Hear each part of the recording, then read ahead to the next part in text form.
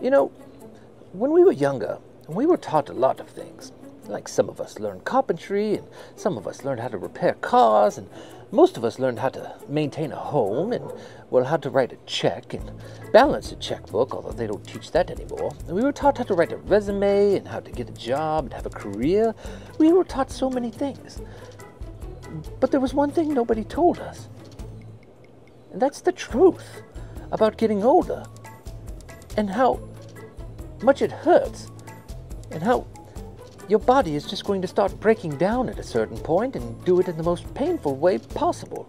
Like how medicine after the age of 40 has nothing to do with actually curing the sickness. No, it has everything to do with making you as comfortable as possible until you reach the end of the road, wherever and whenever that might actually be. And it's pretty messed up that that happened. So I think that we should all start a campaign, and it's going to be called Let Them Know.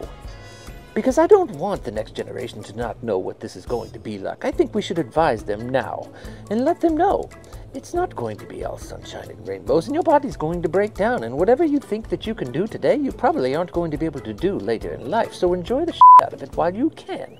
And so if each of you would join me in this new campaign of letting them know, I'm sure that if we advised at least one youngster about the realities of getting older, they won't be as blind as we are when we get to that point. So please join me in this campaign of letting them know. I appreciate your support.